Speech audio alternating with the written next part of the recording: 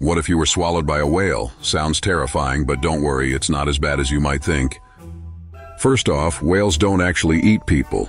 Most whales, like blue whales or humpbacks, are filter feeders. They feed on tiny creatures like krill, not big stuff like us, so being swallowed would be pretty much impossible. But let's imagine for a second that it did happen. You'd probably end up in the whale's mouth, where there's lots of space but no teeth to harm you. Instead of sharp teeth, whales have baleen, fringed plates that filter out their food.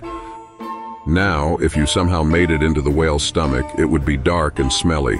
But don't panic. The stomach has acid, but not the kind that could burn through you immediately. In fact, whales' stomachs are designed for digesting krill and other small creatures. You'd need to get out fast, though.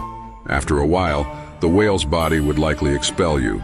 Not as dramatic as Jonah and the whale, but maybe just a little uncomfortable. So, while it's a fun thought experiment, in reality, you're way more likely to be the one watching these magnificent creatures from a safe distance, not inside them.